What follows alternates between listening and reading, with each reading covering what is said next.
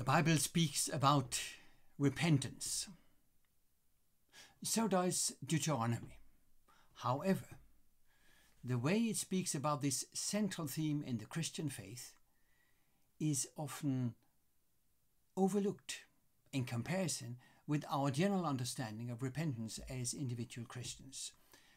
Welcome to yet another tidbit from the Bible. I'm Dr. Paul Petersen, and our topic this particular quarter, the last of 2021, is themes from Deuteronomy.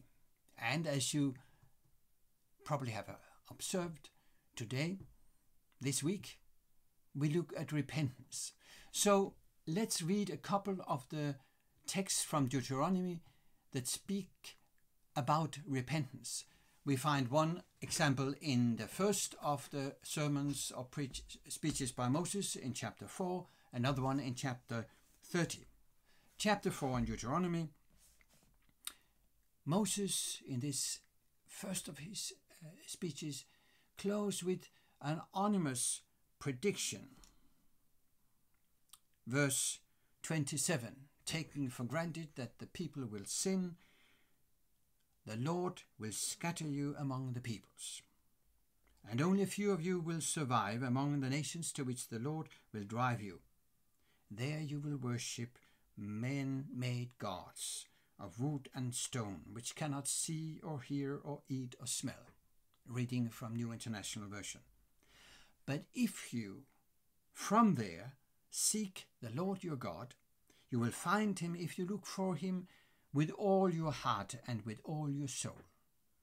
When you are in distress and all these things have happened to you, then in later days you will return to the Lord your God and obey him. For the Lord your God is a merciful God.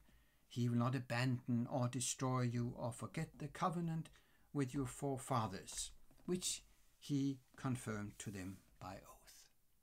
So, the people will rebel, and then finally one day will enter captivity, be scattered among the nations. In the last of the sermons, in chapter 29 and 30, Moses describes the blessings and the curses. And on the curses is his scattering among the people. But, verse 1 in chapter 30, when all these blessings and curses I have set before you come upon you, and you take them to heart wherever the Lord your God disperses you among the nations, and when you and your children return to the Lord your God and obey him with all your heart and with all your soul according to everything I command you today, then the Lord your God will restore your fortunes. And this expression is using the same Hebrew roots from shub to return, teshuvah, repentance or returning. And the Lord your God will have compassion on you and gather you again from all the nations where he scattered you. Now notice, in this appeal to repentance,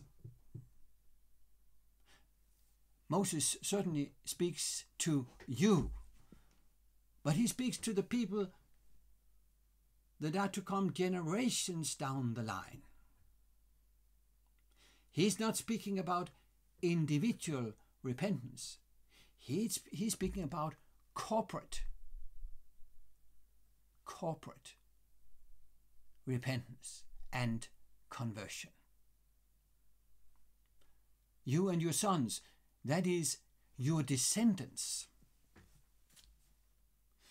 Many years later, the great King Solomon dedicated the temple. In 1 Kings 8, he's offering a wonderful prayer, and in that prayer, he appeals to the people to turn to God with the eyes turned towards the temple in Jerusalem, realizing that God really lives in heaven, and from his heavenly sanctuary, he will answer them. And Solomon imagines 7 different circumstances where the people will have to turn to the Lord. And he is inspired by the curses and the blessings in Deuteronomy.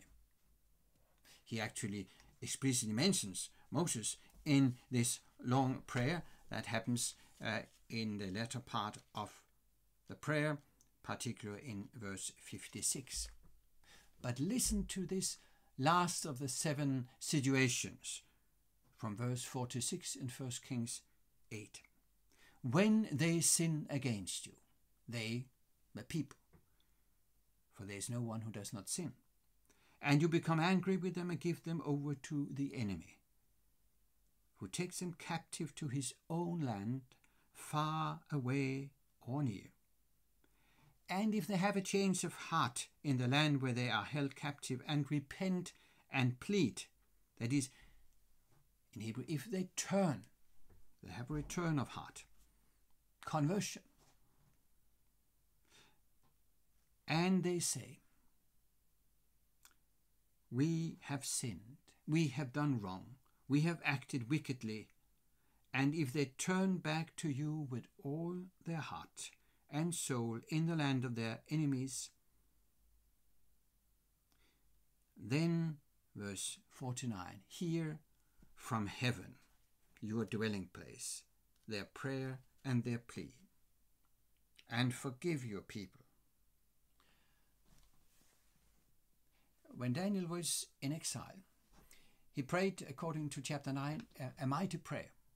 And that particular prayer was such a covenant prayer, realizing that the people were in exile because of their corporate sins, and realizing that if they returned to God while in exile and prayed such a prayer, the Lord might hear them.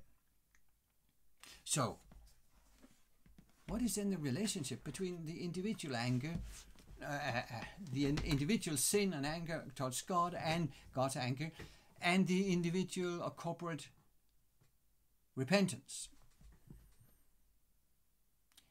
Daniel himself was actually innocent in the sense that he had not been rebellious. He and his friends ended up in captivity in Babylon as innocent victims of the corporate sin. So, that the people has corporately sinned does not mean that every individual had, but they would be hit as well. It goes the other way, doesn't it? When you look at the blessings and curses in Deuteronomy, you may easily read them, as modern Westerners do, from our perspective, as if they speak about my individual fate. I just happened to read a book the other day with a wonderful title, Misreading Scripture with Western Eyes, by Randolph Richards and Brandon O'Brien. It should be an eye-opener for many people. And one of the ways we as Westerners read the Bible and misread it is if we impose upon Bible individuality where the Bible speaks corporately. So many people read